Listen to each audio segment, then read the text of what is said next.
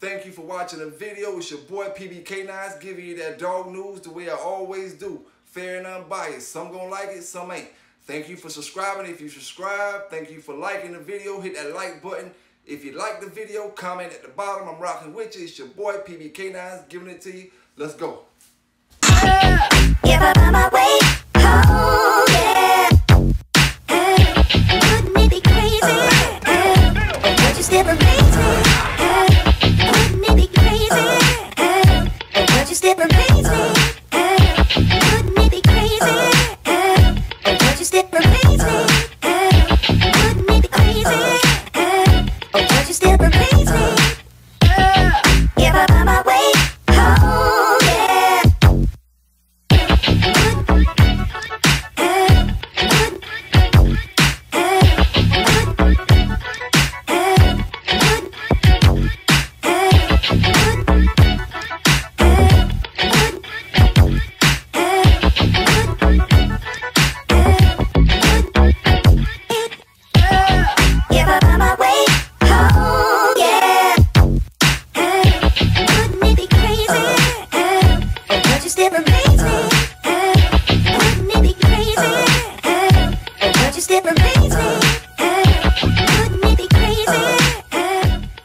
Subscriber asked me, why I got against the Garner dogs. So I don't got nothing against the Garner dogs, you know what I'm saying? But I just know I railroad them left and right. I done ragdoll them left and right coming up through the days. Up and down, left and right. I love a Garner dog. That means more money for me. More money for me. More money for me.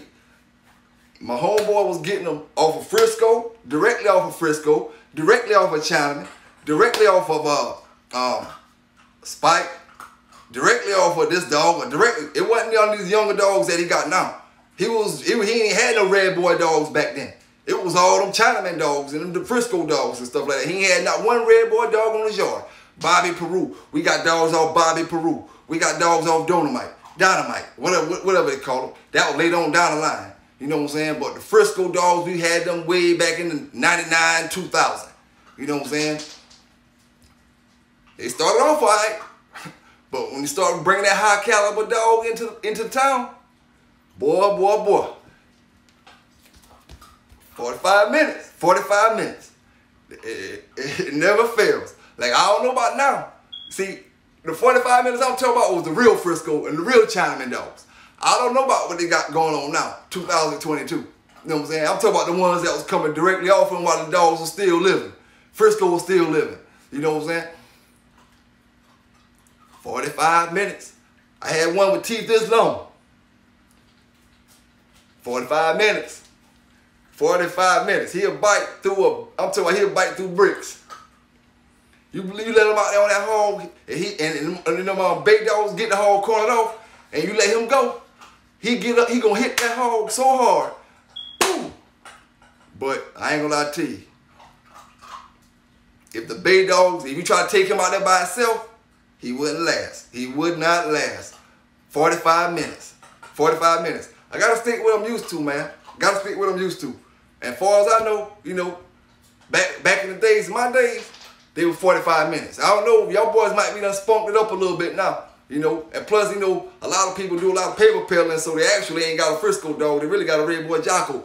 But saying it's Frisco, and now this motherfucker damn giving Frisco a better name.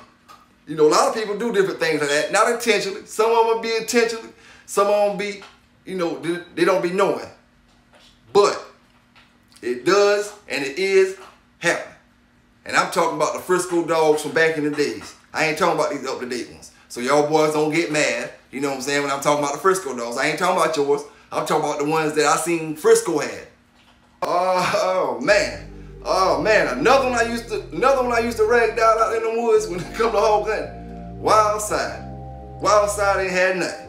You know what I'm saying? Anything, at least when it came to me, you know what I'm saying? I ain't never got out hunted by no wild side. You know what I'm saying? So if I was looking for a high competitive right now, that wouldn't be the line I'll be looking for myself. I can't knock what the next man looking for. What the next man came across might be came across one better than me. I ain't never owned one, but I ran through them.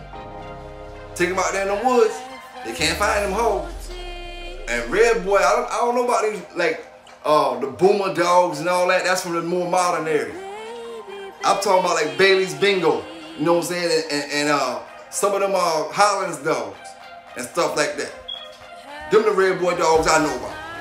If you ask me, that old school Jeep, the old school Jeep with that old school Red Boy, you know, was some pretty phenomenal dogs. The old school Jeep, not off tail, not off no weird jack, none of that type of stuff.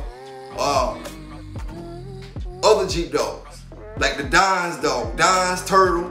And you remember I told y'all I had a dog coming down off Jimmy Boots? No. The dog coming down off Jimmy Boots, you know Jimmy Boots, old blood, old dog. So I ain't gonna lie to you, I'm gonna tell you the honest truth.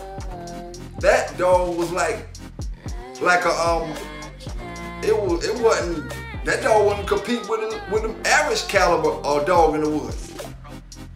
I ain't gonna lie to you, that dog was a low caliber dog.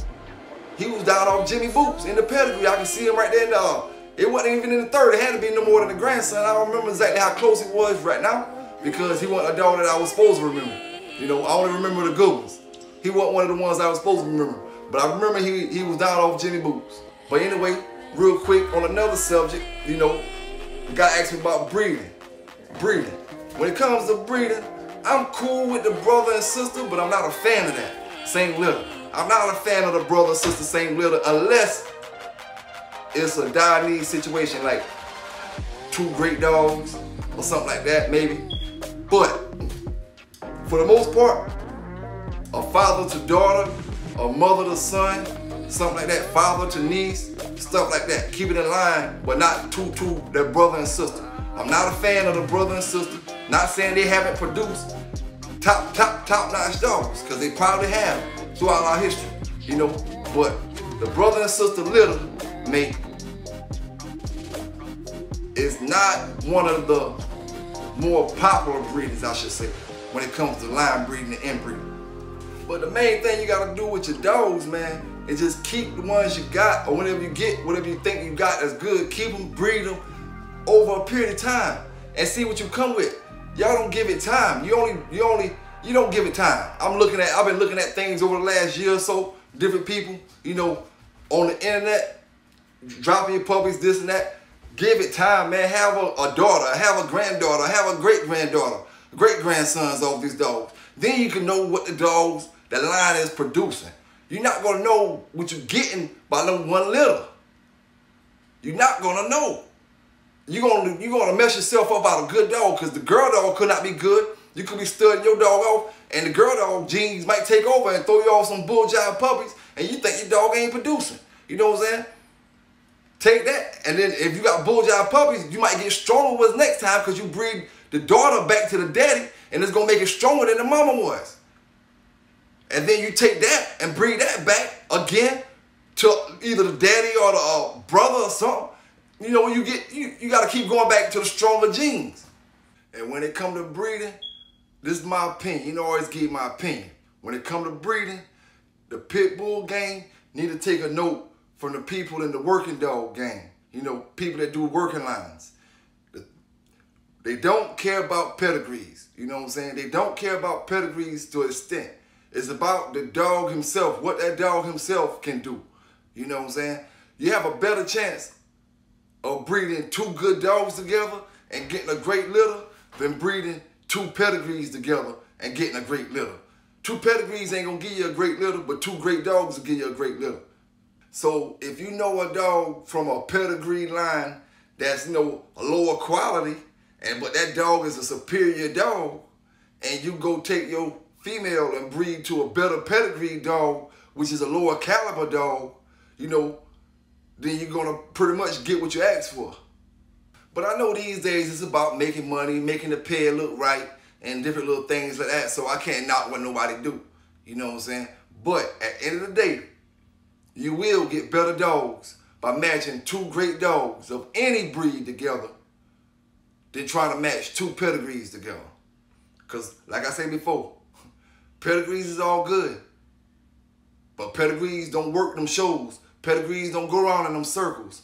Pedigrees don't stand and with perfect conformation. You know what I'm saying? Pedigrees don't do none of that. It's the dog himself. Pedigrees don't tackle decoys. Pedigrees don't do them agility courses. The dogs themselves do these things. You know, so kind of focus on the dogs and less on the pedigrees. Shout out to all my people out there, all the bulldoggers. Shout out to my boy D Slim, the OG, GB. Shout out to all the bullet gang. Shout out to the whole pit bull gang, the working dog gang, Belgian Malinois, Dutch Shepherd. Anybody who trying to do something with their dog, or like I always say, that love their dog like family. Shout out to you. Shout out to all my subscribers. Everybody who be commenting, rocking with me like always, you know. And one thing about dogs, man, every place has different levels of competition. You know what I'm saying? It don't matter what you competing in. It don't matter what you competing in. It could be this kind of show, that kind of show, this kind of show, that kind of show. Whatever level, you know, it's different levels of competition, you know, for every place that you go at. Some people ain't gonna never see the level of competition that you see. And like I always tell you when it comes to bulldog breeding, pit bull breeding, and hog hunting and stuff like that, or different kind of sports, the man with one dog. See, a lot of people think, you know, the big kennels, the 30, 40, 50, 60 dogs, 70 dogs. Okay, that's cool and dandy. You know what I'm saying? But that one kennel who got one dog, believe me, I done seen it. I done seen it. You know what I'm saying? And it depends on the dog himself too. It depends on the dog himself. It got to be a high quality, you know, dog in whatever sport you're competing in. It got to be a high quality dog. But that one, you know what I'm saying, that one dog kennel can show Trump way over, you know, them big kennels. You know, big kennels is just, a lot of times people get intimidated by them big kennels. You know what I'm saying? Especially, you know, the one dogs, the two dog kennel, man. You know what I'm saying? Mike got the most, you know, the greatest dog in the world. But he intimidated because a kennel that's more well known than him, you know, Mike got 100 dogs, more well known than him. Some of them great dogs. But that intimidates a lot of folks. You know what I'm saying? It intimidates them. When it comes to scatterbred dogs, this is the deal. Genetically, probably be the best. Genetically, they probably had the best genes out of some dogs because, you know, the gene pool is so spread out, you know. But performance, you may get a great one, you may have an ace, but you never know which side coming out on which particular day. You know, they say every dog has its day. You never know which side is coming out on what particular day. And then on that particular day, you want to blame it on, okay, say you got, out of, you know, the first two dogs, you got Jeep on top and then you got Eli on the bottom. You might be more of an Eli fan.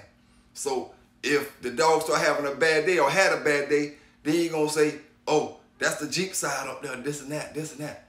You know, you're going to blame it on the Jeep. Or whatever, you know, half and half of that, you know, so that side is.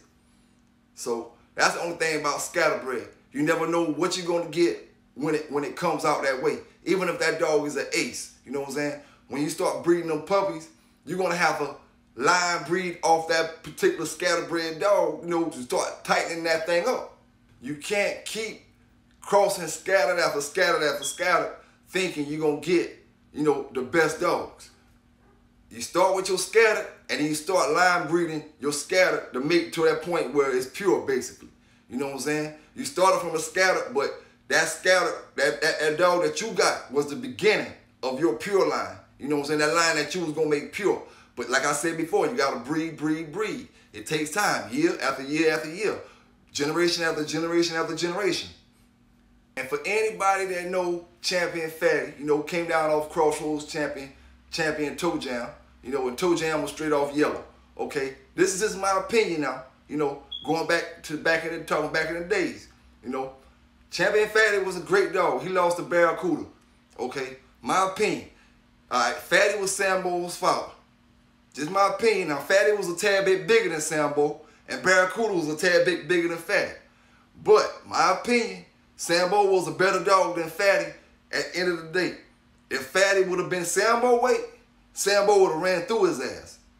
Sambo would have ran through his ass out there in them woods, them hogs, you know what I'm saying, go down, they go down permanently dealing with Sambo. You know what I'm saying? Fatty didn't have a reputation of ending the hogs. Sambo was ending the hogs. Sambo had more Red Boy Jeep in him than Fatty had. Fatty was a great dog, you know, and he went against the competition of his day. You know what I'm saying?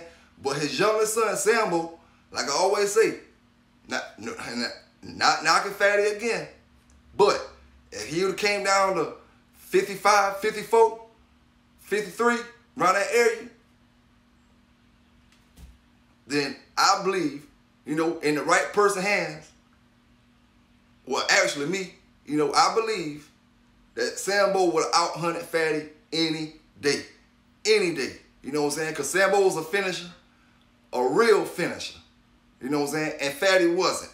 Not no finisher like that. Some people might say they seen him finish one or two, but the people that seen Sambo gonna say they would have seen him finish everything. You know what I'm saying? Everything. And if Sambo would have bred to the dogs that Fatty bred to, he would have made way better puppies than what Fatty made. You know what I'm saying? Because I bred Sambo with all different strains, and everything I bred him with came out phenomenal. Everything, all the scatterbred stuff. Only thing that came back real, when I bred him back to the yellow stuff, it threw a lot of lay-down dogs. You know, it threw a lot of lay-down dogs, and I really didn't like, you know, pretty much that style, because Sambo was a lay-down dog. But he had that drive in him as well. He had that get up and go in him as well when it was time to do it. Sambo was way smarter than Fatty. Sambo was a way more durable dog. He could take more, you know what I'm saying, than Fatty. I'm telling you what I know. Telling you what I know. It's just, Fatty was special now. Fatty was special. Fatty was a special dog. Fatty was a special dog because I had dogs off Fatty litter as well. You know, we had 2 dogs off that litter. That was a special, special litter. And not taking nothing from Fatty. Fatty was a great dog. But he produced, and that's what dogs are supposed to do. They're supposed to produce better than them. You know what I'm saying? If your dog is not producing better than him, then that's what you need to try to achieve. A dog that's producing better than him, and that's what he did. He produced Sambo. Sambo was better than Fatty. It just, you know, different people had him. And the person who had Fatty, his connections was better than my connections. I wasn't connected to the person who had Fatty, who they was connected to. You know, so Fatty seen a different level than what I seen. Another thing. One thing I can say about them Toe Jam and Fatty dogs, you know, they were the true hound dog looking dogs, you know what I'm saying, back in my days. You know, big long floppy ears, not no little floppy ears, big long floppy ears. So if a person, you just walking up to a person, your dog about 5 months old, they're gonna be like, what kind of dog is that, Labrador? Or something like that. I'm telling you, but these are pure yellow dogs. Like I say, man, the pit bull game is all about money now. It's a whole lot different. It ain't about a dog as much as it was. You know, from price gouging when it comes to hunting or going in any kind of competition, price gouging saying you can't compete if it ain't this, you know, this much, to selling the puppies to 3,000 or 4,000. You know what I'm saying? And not caring who you selling the puppies to, as long as they got the money. That's the main thing. Not caring who your puppies go to, as long as they got that couple thousand, you can get one, boom. You can get one, boom. They you know, they take care of the dog, but they ain't working the dog. You know, some of them dogs are meant to be worked so they can get acknowledgement. You know, you got to work a dog, especially if it's a working dog. You know, I can sell you a Malinois all day long, but if you just gonna have it sitting on the couch looking at TV all day long, that ain't what he want to be doing. You know what I'm saying? He want to be working. So if I sell you a dog because you had the money, but you keep him on the couch all day, okay, yeah, you took care of him, but you ain't making a name for me as far as what kind of dogs I'm producing. You know what I'm saying? Am I producing good dogs? The people don't know because the person who I sold my dog to just got him on the couch looking at TV. No abuse, but he's not using the dog for what the dog is meant to be used for. And that's what breeders are lacking these days. Money, money, money. Money, money, money. So you get lack of dog, lack of dog, lack of dog. That's the difference. Although it was about money back then, people care more about the dogs. So we got better dogs. We got better dogs. Now, people care more about the money. So you get less quality dogs. That's all it is to it. Your dogs ain't what it was back in my days because it was less about money, more about the dogs. You care more about bragging rights than you cared about getting that $1,000, $1,500 to $5,000. You know what I'm saying? That's good. But see, yeah, you get that $5,000, but you might lose it as well. You know what I'm saying? But them bragging rights go 20 and 30 years. We be 40 years old talking about, man, you remember back in the days, this and that. My dog out-hunted your dog. Bragging rights last a long time, you know what I'm saying? And they worth a whole lot more than some of that, you know, you're getting a better bulldog when you stop worrying about all that money. Thank y'all for tuning in. Thank y'all for watching the video. Hit that like button. Hit that like button before you leave up out of here.